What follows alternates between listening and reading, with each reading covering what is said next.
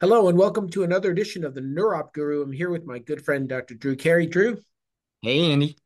and today we're going to be talking about the comorbidity and the imaging of Behcet's uveitis and neuro-Behcet's.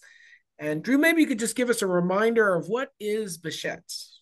Behcet's is a autoimmune condition that can affect multiple organs. It is commonly presenting with skin rashes, venous thrombosis that can be in the leg, lungs, even in the brain. They commonly have GI symptoms, and uveitis is a very common feature as well. So it is certainly something that uveitis specialists and eye doctors can see. And neurologic involvement is less common, but can be serious and life-threatening. I suppose what this means is that neuro-ophthalmologists need to know a little bit about Behcet's disease. We do, absolutely. And so, what was the point of this story?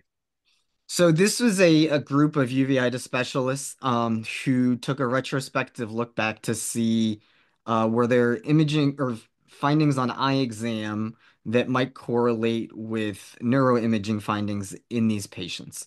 And they took look at ocular findings as well as symptoms, and said, what are the predictive value of the eye exam and the history in predicting imaging findings consistent with neuro-Behcet's.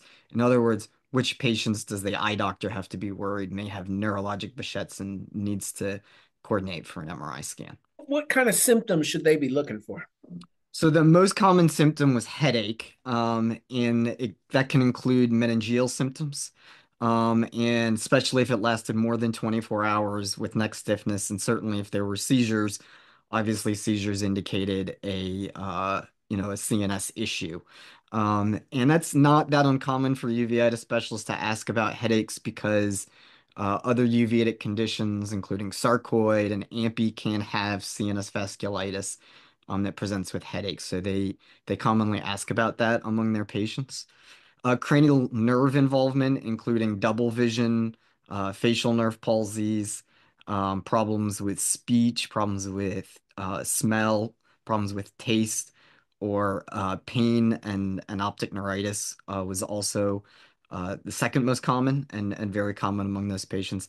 Less common were motor symptoms, so paralysis, spasticity, weakness, cerebellar problems, so gait, vertigo, ataxia, and nystagmus. Sensory issues were rare, and cognitive issues uncommon. Although one patient didn't have any of those, and still had neuroimaging findings concerning for CNS inflammation. And so, if the disc is swollen, even if we think it's intraocular, we should still scan it.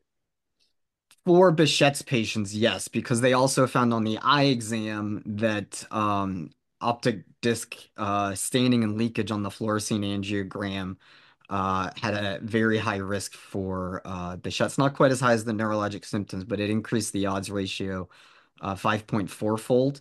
And it may not be super obvious swelling that we, commonly see in neuro-ophthalmology clinic.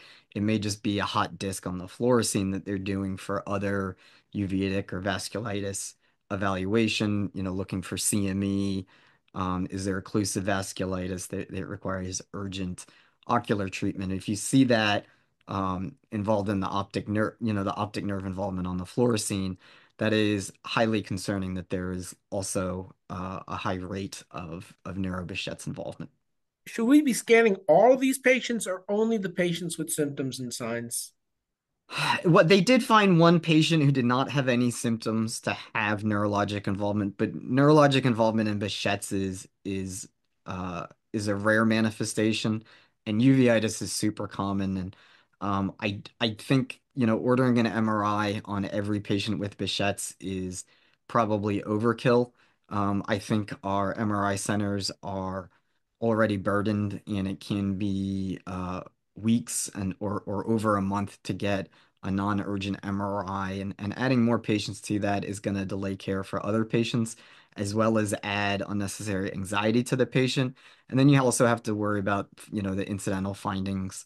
If you find a one or 2 millimeter aneurysm, you find a 2 millimeter meningioma totally unrelated. These patients are going to be getting brain scans every 6 to 12 months for years or the rest of their life, and unnecessary anxiety. So I prefer to limit imaging to patients where you think they have are at increased risk, such as patients with symptoms, signs, or swollen optic nerve. And we're looking for meningeal enhancement and venous thrombosis. Anything else that we're looking for? Those are very common. Like it is a multi-organ disease, it can involve various findings on MRI. So you can have multifocal parenchymal enhancement. You can have white matter lesions that mimic multiple sclerosis. You can have cranial nerve involvement, meningeal thickening like pachymeningitis. You can have diffuse brain involvement, brain stem. So, small vessel white matter disease without enhancement that we see in like migraine patients, hypertensive patients, people over age 50, not so concerning. But large white matter lesions or enhancing lesions suggestive of active inflammation as well as dural thickening enhancement would be highly concerning. So, what do you think the take home message for our audience is today? Yeah, so take home message, Behcet's uveitis, you do need to do a review of systems. And if you're seeing a fluorescein angiogram, light up the optic nerve, you should be getting an MRI on those patients. Um, because while rare, they can have neuro-Behcets, and that would probably alter management or at least get an additional specialist for further evaluation.